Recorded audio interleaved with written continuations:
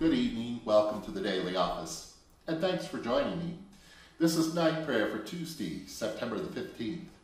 It's the 16th week after Pentecost and week 4 in the Psalm cycle. And the scripture for this service, Psalm 68, verse 28 to 35, and 1 Corinthians chapter 1, verse 20 to 31. And please join me in singing the third verse of Psalm 95 to the tune of Plore Nobis.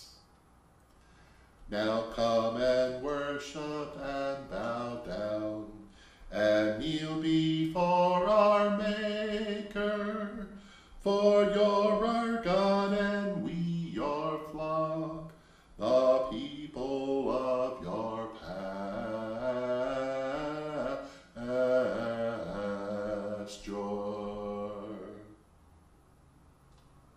Our help is in the name of God Most High, the maker of heaven and earth. Let us confess our sins to God.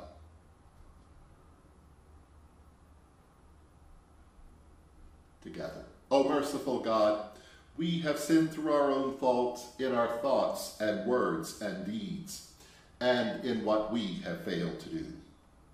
We have not loved you with our whole hearts. We have not loved our neighbor as ourselves. We beseech you, overlook our faults and cast our sins behind your back, that we may serve you and praise you all the days of our lives. Amen. And may Almighty God grant us forgiveness of all our sins, and the grace and the comfort of the Holy Spirit. Amen.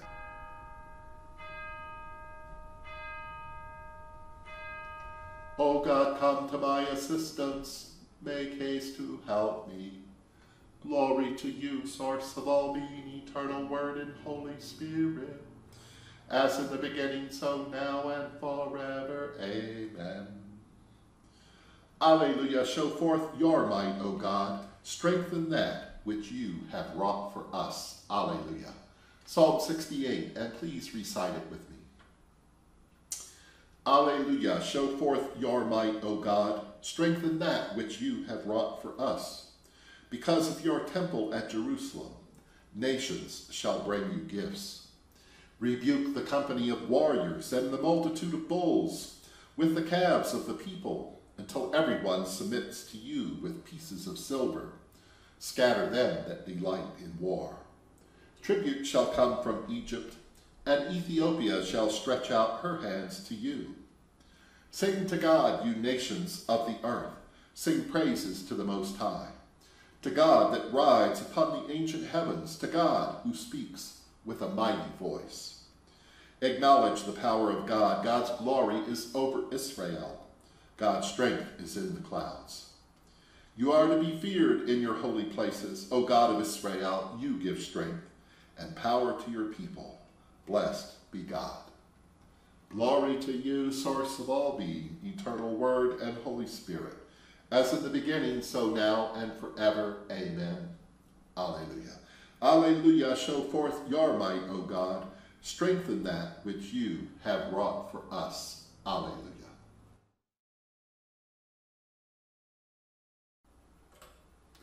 A reading from Paul's first letter to the Corinthians, chapter 1, beginning at verse 20.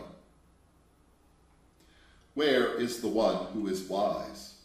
Where is the scribe? Where is the debater of this age? Has not God made foolish the wisdom of the world? For since in the wisdom of God the world did not know God through wisdom, God decided through the foolishness of our proclamation to save those who believe. For Jews demand signs and Greeks desire wisdom, but we proclaim Christ crucified, a stumbling block to Jews and foolishness to Gentiles. But to those who are the called, both Jew and Greek, Christ, the power of God and the wisdom of God. For God's foolishness is wiser than human wisdom, and God's weakness is stronger than human strength.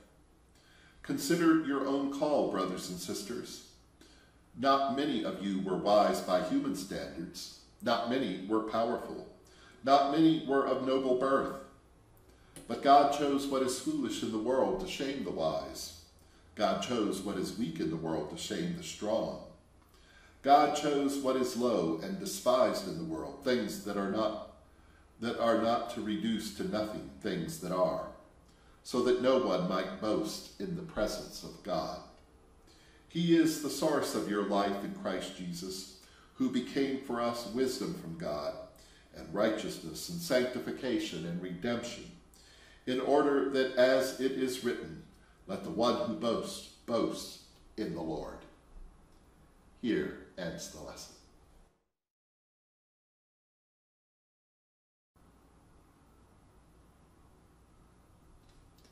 Into your hands I commend my spirit, for you have redeemed me, O God of truth. Keep us as the apple of your eye. Hide us under the shadow of your wings. Together. Our beloved, which art in heaven, holy is your name. Your kingdom come, your will be done on earth as it is in heaven. Give us this day our daily bread. Forgive us as we forgive others. Lead us not into temptation, but deliver us from evil. For the kingdom, the power, and the glory are yours, now and forever. Let us pray. We praise you, O Most High, for your majesty and splendor. You are a God who saves your people, and we rejoice before you. In Jesus' name we pray. Amen.